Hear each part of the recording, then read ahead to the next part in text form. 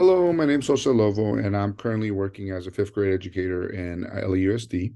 I'm also a doctoral student at Antioch University, trying to pursue my doctorate and answer the question, how do you intrinsically motivate a leader to enact quality? You know, because ultimately for me, what I look for and what I'm trying to achieve is, building quality education. Where is it? Always the question that I'm always asked, always, how do I improve the scores? How do I get that? I always go back to quality, intrinsic motivation. That's why my focus is how do I intrinsically motivate somebody to do well? And I think in my 15 years of working in education, I feel like I've been able to master that with students because I've done that. It's in the classroom, it's there. But that wasn't enough for me. I needed to move up more. I needed to do something better, something, broader. And the only way that I can think of is administration. And that's why I pursued my, the journey took me to becoming an administrator. But ultimately, what is quality? Everybody has a very definition of quality. And I go back to if somebody, it's this self-reflective piece of am I doing something to the best of my ability at this time? That's what I define quality to be.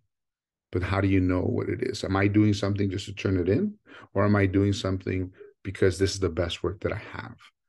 Those are the two things that I go back to.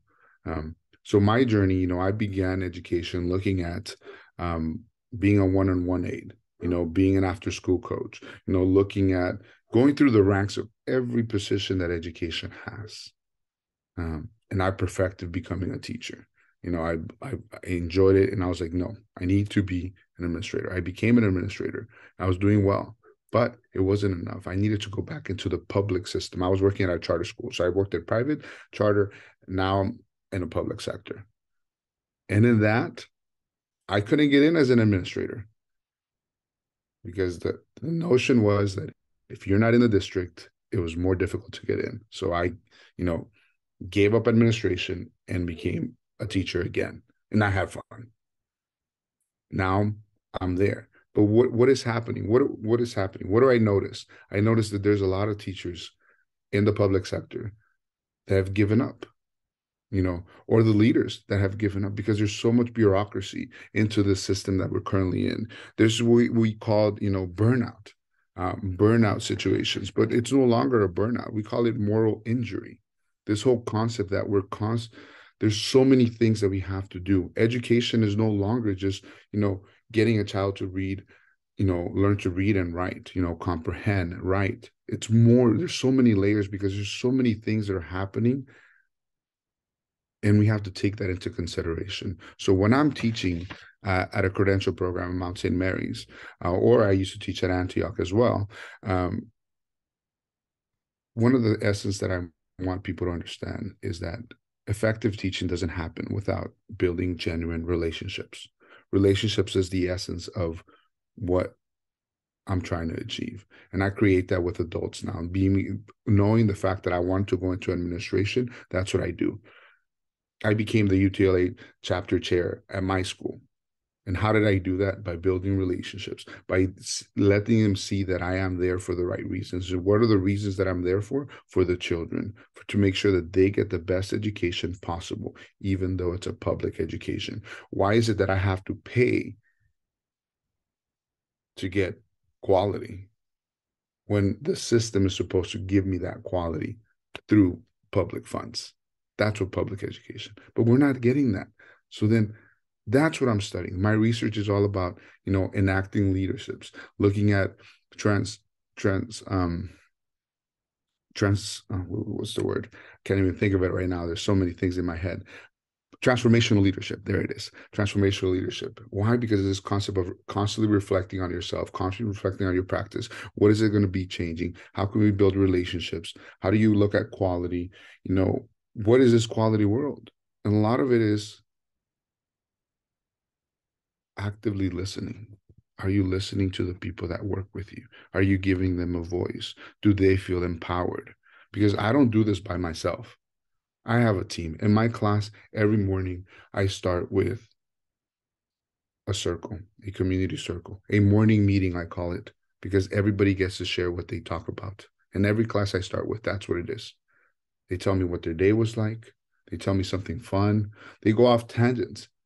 And guess what? After that, I get to know who they are. They understand that they can build that relationship. And that's the same reason why I have teachers that have made a difference in my life, is because the relationships that we built, that we were able to build together. And and it made education fun and made learning fun. And that's what we do. And then my job, after hearing all about their lives, some of the stories are just very harsh. You're like, wow, now they have to focus on it, on learning something. That's not their priority. Their priority sometimes is, I don't have a place to live, and I'm here trying to go here. This is like my common thing for some of the students that I work with. This is like my common ground. This is like the most consistent thing in my life, coming to school, seeing you, and that's the most consistent thing. So is them understanding how to divide and multiply three-digit fractions and all these things that I have to put in the curriculum? No, that's not relevant to them. But do I want them to want to learn something about it? Yes. But learn life skills. That's what, for me, my first master's was on lifelong learning. How do we cultivate that? It all stems to the same concept. But it is my job as a facilitator, my job as the educator, to tailor the information that they provide me and facilitate the curriculum that I know that I need to get through, life that I have given, and their perspective, and move things around so that they can have fun. That's what I do. How do I empower that? I empower that with children. I'm trying to empower that in adults. Here in the union, I've now joined the steering committees, because why? We want to make a difference. We want to understand that teachers have a voice, a big voice. We are the main ones there trying to get in there. And I want to become an assistant principal, or a principal, so that I can be running a school to cultivate this kind of mentality.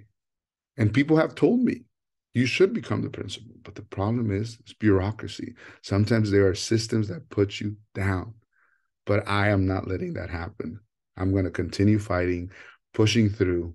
And hey, if you're watching this and you're looking for a principal, it's right here. You know, I'm going to be that, that quality, that school that's going to be looked at. Why? Because I've shown you, we can look at data if you want to, and see the progress of how my child has gone in from a third grader at the beginning of the year to the third grader at the end of the year. We could look at fifth grade data, how they've gone, how the team that I work with has excelled because of the same thing that I do. Relationship, intrinsic motivation, quality. What is quality?